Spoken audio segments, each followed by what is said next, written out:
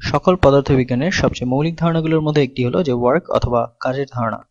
এখন যখন তুমি প্রথমে কাজ শিখো তখন তুমি বলো যে এটা শুধু বল গুণ দূরত্ব, কিন্তু পরবর্তীতে যখন তুমি ভেক্টর সম্পর্কে সামান্য একটু শিখো তখন তুমি বুঝতে পারো যে বল সবসময় একই দিকে যায় না তোমার স্মরণের সাথে।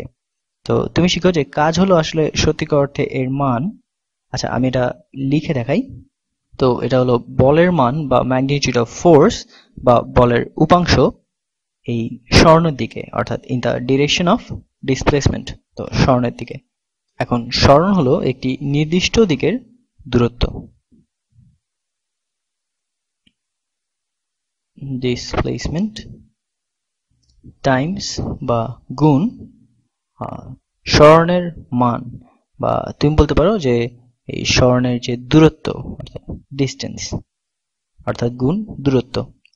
এটা আসলে খুব বেশি নিয়মমাফিক হয়ে যাচ্ছে। তো যাই হোক, এখন একটি ঐতিহ্যবাহী উদাহরণ হলো যে হয়তো তোমরা এটি দেখেছো যে তোমার একটি বরফের ঘনক আছে, তো একটি কোনো ধরনের চারকোনা একটি খণ্ড। আমি এখানে বরফ বলছি যাতে এটা অনেক বেশি ঘর্ষণ না থাকে। তো এটা একটি বড় হ্রদে দাঁড়িয়ে আছে বা বরফ বা অন্য কিছুতে। তো তুমি হয়তো এই বরফ খণ্ডকে একটি কোণ করে টানছো। তো ধরা যাক তুমি এরকম কোণে টানছো এবং এটা আমার বল ঠিক এখানে। এখন ধরা যাক যে আমার এই বল হলো সমান সমান, আচ্ছা বল হলো একটি ভেক্টর, তো ধরা যাক এই বল ভেক্টরের মান, তো আমি এটা বলবো মান, আমি এখানে দুটি ব্র্যাকেট দেই। তো এবং এই বল ভেক্টরের মান আমরা ধরি যে এটা হলো 10 নিউটন। এবং ধরা যাক যে এই বল ভেক্টরের দিক, ধরা যাক যে এটি একটি 30 ডিগ্রি কোণ আছে বা এটি একটি 60 ডিগ্রি কোণ আছে এই আনুভূমিকের উপরে। তো এটা হলো সেই দিক, এটা আমি টানছি এবং ধরা যাক যে এটা আমি সরিয়ে ফেলছি। তো আশা করি এগুলি সবই আসলে পুনরাবৃত্তি। তো তুমি এটাকে সরিয়ে ফেলছো, ধরা যাক যে এটা 5 নিউটন বলে সরিয়ে ফেলছো। তো ধরা যাক যে এটা হলো স্বরণ এবং এটা হলো একটি ভেক্টর এবং এর মান হলো সমান সমান 5, দুঃখিত এটা নিউটন না, এটা 5 মিটার হবে। তো তুমি কাজের সংজ্ঞা থেকে শিখেছো যে তুমি শুধু বলতে পারো না যে আমি 10 নিউটন বল দিয়ে টানছি এবং এটা 5 মিটার সরিয়ে ফেলেছি। তো তুমি শুধু এই 5 নিউটন গুণ 10 মিটার এটা করতে পারো না। তো তোমাকে এই উপাংশের মান বের করতে হবে যা এই স্বরণের সাথে একই দিকে যাচ্ছে। তো আমার যেটা করা প্রয়োজন তা হলো যে তুমি এটা কল্পনা করো যে এই ভেক্টরের দৈর্ঘ্য হলো 10, তো এটা হলো এই মোট বল, এবং তোমাকে বের করতে হবে এই ভেক্টরের দৈর্ঘ্য বা এই বলের উপাংশ যেটা আমার এই স্বরণের সাথে একই দিকে যাচ্ছে। এবং এটা হলো ছোট সরল ত্রিকোণমিতি। তুমি জানো যে এটা সমান হচ্ছে 10 গুণ কোসাইন অফ 60। তো এখানে কোসাইন অফ 60 হচ্ছে 1/2 এবং 10 গুণ 1/2 এটা সমান হচ্ছে 5। তাহলে আমাদের এই বলের মান যেটা এই স্বরণের উপাংশের দিকে, এটা হলো 5 নিউটন।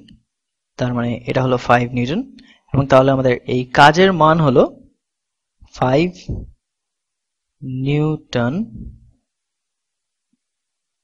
গুণ, এবং এখানে আমি ডট দিব, না হয় এটা মনে হতে পারে যে এখানে আমরা ক্রস প্রোডাক্ট করছি। তো গুণ 5 মিটার, তাহলে এটা গুণ করলে হয় 25 নিউটন মিটার বা 25 জুলস, অর্থাৎ এতটুকু কাজ করা হয়েছে।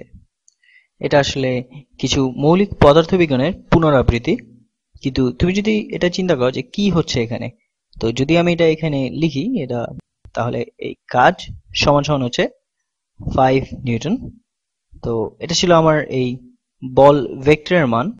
এই বল ভেক্টরের মান গুণ এই কোণটির কোসাইন, তো গুণ এই কোণটির কোসাইন, এবং তুমি জানো যে এটাকে বলা যাক থিটা, এটাকে একটি সাধারণভাবে বলা যাক। তো গুণ এই কোণটির কোসাইন, এবং এটা আমার কাজের পরিমাণ এবং আমার যে স্বরণ এর মাঝে যে কোণটি তার কোসাইন, এবং গুণ স্বরণের মান। বা তুমি যদি এটাকে পুনরায় লিখতে চাও তাহলে, আচ্ছা আমি এটাকে এভাবে লিখতে পারি যে এই স্বরণের মান গুণ বলের মান গুণ কোসাইন অফ থিটা। এবং আমি এটার একাধিক ভিডিও করেছি লিনিয়ার অ্যালজেব্রার প্লেলিস্ট এবং ফিজিক্সের প্লেলিস্টে, তো যেখানে আমি এই ডট প্রোডাক্ট এবং ক্রস প্রোডাক্ট নিয়ে কথা বলেছি। তো এই সম্পূর্ণটা এটা কিন্তু হলো এটা ডট প্রোডাক্ট, এবং এটা হলো এই ভেক্টর ডি এবং এফ এর ডট প্রোডাক্ট। তো সাধারণভাবে তুমি যদি কাজ বের করার চেষ্টা করো একটি ধ্রুবক স্বরণের জন্য, এবং তোমার যদি একটি ধ্রুবক বল থাকে, তুমি শুধু এই দুটি ভেক্টরের ডট প্রোডাক্ট নাও। এবং এই ডট প্রোডাক্ট আসলে এটা তোমার কাছে যদি অচেনা বিষয় হয় তাহলে আমি আসলে এখানে এটা নিয়ে 4-5টি ভিডিও করেছি এই ডট প্রোডাক্ট নিয়ে। কিন্তু তোমাকে শুধু একটি ধারণা দেওয়ার জন্য আমি ঠিক এখানেই আবার একটু বলছি। যখন আমি f.d নেই বা d.f নেই, তখন আমাকে এটা যা দিচ্ছে তা হলো আমি আসলে এটা গুণ করছি এর মানকে। আচ্ছা, আমি শুধু এটা পড়তে পারি, কিন্তু আচ্ছা, এই ডট গুণের ধারণা হলো যে যখন এটা নেওয়া হয়, এই ভেক্টর কতখানি যাচ্ছে এই ভেক্টরের সাথে একই দিকে, এই ক্ষেত্রে এতটুকু, এবং তারপর এটার সাথে এটা গুণ করা। তো আমরা এখানে যা নিয়েছিলাম তা হলো যে আমরা এই বল ভেক্টরের ডট প্রোডাক্ট নিয়েছিলাম এই সরণ ভেক্টরের সাথে, এবং এটা অবশ্যই একটি স্কেলার মান। এবং আমরা কিছু উদাহরণ করব ভবিষ্যতে যেখানে তুমি দেখবে যে এটা আসলে সত্যি। তো এই সকল আসলে এগুলি একটু পুনরাবৃত্তি ছিল এই প্রাথমিক পদার্থবিজ্ঞানের। এখন একটি আরেকটু জটিল উদাহরণ নেওয়া যায়। এটা আসলে একই ধারণা, একটি ভেক্টর ক্ষেত্রকে প্রথমে আমরা সংজ্ঞায়িত করি। তো ধরা যাক যে আমার একটি ভেক্টর ক্ষেত্র আছে f, এবং এটা আমি এখনই বলছি। হ্যাঁ, তো এটা হচ্ছে x এবং y এর একটি ফাংশন, এবং এটা সমান সমান কোনো স্কেলের একটি ফাংশন p অফ x এবং y গুণ i একক ভেক্টর বা আনুভূমিক একক ভেক্টর, তো যোগ অন্য কোনো একটি ফাংশন, একটি স্কেলার ফাংশন x এবং y গুণ উলম্ব একক ভেক্টর বা j একক ভেক্টর। তো এটা আসলে কি জিনিস? এটা হলো একটি ভেক্টর ক্ষেত্র। তো এটা একটি ভেক্টর ক্ষেত্র এই দ্বিমাত্রিক স্থানে, আমরা xy তলে, এবং এটা একটি ভেক্টর ক্ষেত্র xy তলে, বা এটাকে তুমি এভাবে বলতে পারো যে এটা হলো একটি R2 তে। তো যাই হোক, যেভাবে হোক, তো আমি এটার গণিতের মধ্যে খুব বেশি যেতে চাই না। আচ্ছা, তো যদি আমাকে এই xy তল আঁকতে হয়, তো আমার আবারও সোজা রেখা আঁকতে গিয়ে ঝামেলা হচ্ছে। তো এটা হলো আমার y অক্ষ, আর এটা হলো x অক্ষ। এখন আমি শুধু এই প্রথম চতুর্ভাগে আঁকছি, কিন্তু এটা আসলে বাকিগুলো আঁকা যায়। আচ্ছা, তুমি ঋণাত্মকে যেতে পারো কিন্তু যে কোনো দিকে, তো যেটা তোমার ভালো লাগে। তো এখন এই জিনিসটি কি করে? তো এটা বলছে যে দেখো, তুমি আমাকে যে কোনো একটি x এবং যে কোনো একটি y দাও এই xy তলে, তাহলে এখানে এইখান থেকে আমরা সংখ্যা পাবো।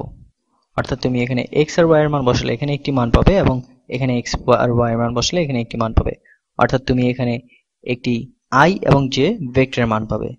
তো এটা কি করে? এটা একটি ভেক্টরকে সংজ্ঞায়িত করে যেটা xy তলের প্রতিটি বিন্দুর সাথে সম্পৃক্ত। তো তুমি বলতে পারো যে আচ্ছা, আমি যদি একটি বিন্দু নেই এই xy তলে, এবং আমি এটাকে এটার মধ্যে বসাই, তাহলে আমি পাবো কোনো কিছু গুণ i যোগ কোনো কিছু গুণ j। এখন যখন তুমি এই দুটি যোগ করো, তাহলে তুমি হয়তো একটি ভেক্টর পাবে যেটা কিছুটা দেখতে এর মতো হবে। এবং তুমি আসলে এটা এই প্রতিটা বিন্দুতে করতে পারো। তো আচ্ছা, আমি এখানে কিছুটা দেখাচ্ছি যে যখন আমি এখানে যাই, তো হয়তো এটা এরকম দেখায়, এবং এখানে হয়তো এটা কিছুটা এমন দেখায়, এবং এখানে এরকম দেখায়, এবং তারপর এখানে এরকম দেখায়। এটা একটি ভেক্টরকে সংজ্ঞায়িত করে এই সকল xy স্থানাঙ্কে, যেখানে এই ফাংশন হচ্ছে এই স্কেলার ফাংশন একটি উপযুক্তভাবে সংজ্ঞায়িত, এবং এই কারণে এটাকে বলা হয় একটি ভেক্টর ক্ষেত্র। এবং এটা সংজ্ঞায়িত করে যে একটি পটেনশিয়াল, হয়তো তুমি বলতে পারো যে একটি বল, তো এখানে যে কোনো বিন্দুতে এটা বলটা কি হবে। তো এটাই হলো এই ফাংশনটা, এবং এটা আসলে এই সব সময় করা যায়, এই সকল ফাঁকা জায়গাগুলো পূরণ করতে পারি। কিন্তু আমার মনে হয় যে তুমি ব্যাপারটি ধরতে পেরেছো। এটা একটি ভেক্টরকে xy তলের প্রতিটি বিন্দুর সাথে সম্পৃক্ত করে। তো এখন এটাকে বলা হয় ভেক্টর ক্ষেত্র। তো এটা হয়তো অনেকটা ধারণা তৈরি করে যে এটা ব্যবহৃত হতে পারে যে কোনো ধরনের ক্ষেত্রে, অর্থাৎ এটা হতে পারে একটি অভিকর্ষজ ক্ষেত্র, এটা একটি তড়িৎ ক্ষেত্র হতে পারে, অথবা একটি চৌম্বক ক্ষেত্র হতে পারে এটা। এবং এটা তোমাকে বলতে পারে যে এই বস্তুর উপর ওই ক্ষেত্রে কতখানি বল থাকবে, এবং এটা এখানে আসলে তাই করছে। তো এখন ধরা যাক যে এই ক্ষেত্রে আমার কোনো বস্তু আছে যা এই xy তলে ভ্রমণ করছে। তো ধরা যাক যে এটা এখান থেকে শুরু করে, এটা এখান থেকে শুরু করে, এবং এই সকল উদ্ভট বলের গুণাবলী দ্বারা যা এটার উপর কাজ করছে, তো হয়তো এটা কোনো পথ বরাবর যাচ্ছিল বা অন্য কিছু, তো এটা সবসময় ঠিক ওই দিকেই চলবে না যে দিকে এই ক্ষেত্রটিকে এটাকে চালানোর চেষ্টা করছে। তো ধরা যাক এটি একটি পথ বরাবর চলছে যা কিছুটা এভাবে চলে, এবং ধরা যাক যে এই পথ বা এই বক্ররেখা এটা সংজ্ঞায়িত হয় একটি অবস্থান ভেক্টর মানের ফাংশন দ্বারা। তো ধরা যাক যে এটা সংজ্ঞায়িত হয় r অফ t দ্বারা, যেটা হলো শুধু x অফ t গুণ i যোগ y অফ t গুণ আমাদের একক ভেক্টর j, যেটা হলো r অফ t। এবং এটা সত্য হলো যখন t এর মান a এর সমান হয় বা এর থেকে বড় হয়, এবং b এর থেকে ছোট হয় বা এর সমান হয়। এটা হলো এই পথ যা এই বস্তুটি নিতে চায় এই সকল ক্রিয়াশীল বলের জন্য। তো এই বস্তুটি যখন ঠিক এখানে, তখন হয়তো এই ভেক্টর ক্ষেত্রে এটার উপর কাজ করছে, এবং হয়তো এটাকে এভাবে এই বল প্রয়োগ করছে। কিন্তু যেহেতু, এবং তারপর যখন এটা এদিকে চলে, এবং তারপর যখন এটা এখানে, হয়তো এই ভেক্টর ক্ষেত্র এটার মতো এবং এটা এই দিকে চলে। এখন এই প্রতিটি জিনিস যেটা আমি এই ভিডিওতে করেছি এটা হলো একটি মৌলিক প্রশ্ন তৈরি করার জন্য। তো এই বস্তুটির উপর কৃত কাজ কত ছিল এই ক্ষেত্রটির দ্বারা, অর্থাৎ ওয়ার্ক ডান অন পার্টিকেল, অর্থাৎ এই বস্তুটির উপর কৃত কাজ কত ছিল এই ক্ষেত্রটির দ্বারা। এই প্রশ্নের উত্তর দেওয়ার জন্য আমরা সামান্য একটু জুম করতে পারি। তা আমি এখানে জুম করে এটা বড় করে দেখাচ্ছি এই পথের ছোট একটি টুকরোর উপরে। এবং ধরা যাক যে আমরা শুধু এখানে বের করার চেষ্টা করব যে এটা কি কাজ সম্পন্ন হয় যখন আমরা এই পথের খুবই ছোট অংশে, কারণ এটা ক্রমাগতভাবে পরিবর্তিত হচ্ছে। তো এই ক্ষেত্রটির দিক পরিবর্তন করছে এবং আমার বস্তুটিরও দিক পরিবর্তন করছে। তো ধরা যাক যে যখন আমি এখানে আমার পথের খুব কম পরিমাণ সরিয়েছি, তো ধরা যাক আমি সরিয়েছি এটা অসীমভাবে ক্ষুদ্র একটি dr কে। তো এটা হলো আমার একটি ডিফারেনশিয়াল আছে, আর এটা একটি ডিফারেনশিয়াল ভেক্টর, একটি অসীম ক্ষুদ্র সরণ। এবং ধরা যাক যে ওই গতিপথ বরাবর ভেক্টর ক্ষেত্রটি কাজ করছে এই অঞ্চলটির উপর। তো ধরা যাক এটা কিছুটা এটার মতো দেখায়, তো এটা একটি বল দিচ্ছে যেটা এটার মতো দেখায়। তো এটা হলো একটি ভেক্টর ক্ষেত্র এই অঞ্চলে, বা একটি বল নির্দেশিত এই বস্তুটির উপরে। ঠিক তখন এটা হলো এই বিন্দুতে। তো এটা একটি অসীমভাবে ক্ষুদ্র সময় এই স্থানে থাকে। তো তুমি বলতে পারো যে আচ্ছা এই ক্ষুদ্র বিন্দুর উপরে আমাদের এই ধ্রুবক বল আছে, এই ছোট সময়ের মধ্যে সম্পূর্ণ কাজ কত? তো তুমি বলতে পারো যে এই কাজের ক্ষুদ্র বিরতি কত হবে। তো ডি ওয়ার্ক বা কাজের একটি ডিফারেনশিয়াল এটা সমান হবে, আচ্ছা এখানে আমি ঠিক একই যুক্তি ব্যবহার করব যা আমরা ওই সরল সমস্যায় করেছিলাম। তো এটা আমাদের বলের মান এবং আমাদের সরণের দিকে এটা গুণ আমাদের এই সরণের মান। এবং আমরা জানি যে এটা কি হবে কারণ আমরা আগের উদাহরণে এইভাবে করেছিলাম। তো এখানে হবে একটি ডট প্রোডাক্ট আমাদের এই বল এবং আমাদের এই অতি ক্ষুদ্র সরণের মধ্যে। তো এটা সমান হবে ডট প্রোডাক্ট আমাদের বল এবং আমাদের এই অতি ক্ষুদ্র সরণের। এখন শুধু এটা করে আমরা বের করেছি যে কাজ হয়তো এটা সত্যিকার ক্ষুদ্রের মতো অতি ক্ষুদ্র একটি dr। আমরা যা করতে চাই তা হলো যে আমরা চাই তাদের সকলকে যোগ করতে। আমরা এই সকল dr কে যোগ করতে চাই এটার মোট বের করার জন্য। সকল f ডট dr এটা হলো মোট সম্পূর্ণ কাজ বের করার জন্য, এবং এটাই হলো এখান থেকে আমাদের এই সমাকলন আসে। তো এটা হলো আমরা রৈখিক সমাকলনে করব। এবং তুমি আসলে এটাকে দুই ভাবে চিন্তা করতে পারো, তুমি এখানে শুধু dw লিখতে পারো, কিন্তু আমি এটাকে বলতে পারি যে আমি এখানে একটি রৈখিক সমাকলন করব এই বক্ররেখা c বরাবর, বা এটাকে তুমি c বা r বরাবর বলতে পারো। তো যাই বলো, এবং dw এবং এটা আমাদের মোট কাজ দিবে। তো ধরা যাক যে এই কাজ সমান সমান হচ্ছে এটা, এবং বা আমরা এটাও লিখতে পারি যে এই সমাকলন এই একই বক্ররেখা f ডট dr বরাবর। এটা হয়তো দেখাবে দেখতে আসলে একটা বিধি নিরপেক্ষ। তো তুমি হয়তো বলতে পারো যে আচ্ছা এটা এরকম কিছু আমরা কিভাবে হিসেব করব, কারণ বিশেষ করে আমাদের এই সব কিছু একটি পরিমাপক ব্যবস্থায় আছে টি এর মধ্যে, এবং কিভাবে আমরা এটাকে টি এর ক্ষেত্রে পাই। তো তুমি যদি শুধু এটা চিন্তা করো যে f ডট dr কত হবে, তো এটার উত্তর দেওয়ার জন্য এটা চিন্তা করা যাক যে ধরা যাক dr কেমন দেখাতো। তো যদি তুমি মনে করো যে আচ্ছা এই dr ভাগ dt সমান সমান হবো x প্রাইম অফ t, আমি এটাকে এভাবে লিখছি, আমি এটা লিখতে পারি dx ভাগ dt যদি আমি চাই, গুণ i একক ভেক্টর যোগ y প্রাইম অফ t গুণ j একক ভেক্টর। এবং আমরা যদি এখন dr চাই, তো dr আমরা এখন উভয় পক্ষকে এটা dt দিয়ে গুণ করতে পারি। তো এটা হয়তো আমি আসলে খুব কঠোরভাবে করছি না এই ডিফারেনশিয়াল। তো আমরা dr সমান সমান পাবো এই x প্রাইম অফ t গুণ dt গুণ একক ভেক্টর i যোগ y প্রাইম অফ t গুণ ডিফারেনশিয়াল dt গুণ একক ভেক্টর j। তো এটা হলো আমাদের এই ডিফারেনশিয়াল dr। এবং এখন মনে করো যে আমাদের এই ভেক্টর ক্ষেত্রটা কি ছিল। তো এটা হলো ঠিক এখানে, এবং এটাকে আমি কপি পেস্ট করি, তাহলে তুমি দেখবে যে এই ডট প্রোডাক্ট হলো আসলে তেমন উদ্ভট কিছু নয়। তো এটা আমি কপি এবং এটা এখানে পেস্ট করি। এখন এই সমাকলনটা তাহলে এটা কিরকম দেখাবে। তো এখানে এটা হচ্ছে যে মোট কাজ এই ক্ষেত্রটির দ্বারা এই বস্তুটির উপরে, তো যেহেতু এটা এই পথ বরাবর চলে। তো খুবই মৌলিক জিনিস, আমরা কম বেশি যে কোনো গভীর পদার্থবিজ্ঞানে বা তুমি পরিণামস্বরূপ নিজেই তা করতে পারবে। তো তুমি বলতে পারো যে আচ্ছা এটা হচ্ছে যে এই সমাকলন, ধরা যাক যে এটা t সমান a থেকে t সমান b পর্যন্ত, ঠিক আছে। এ হলো সেখানটাতে যেখানে আমরা শুরু করেছিলাম, এবং এই পথ বরাবর t সমান a থেকে t সমান b পর্যন্ত।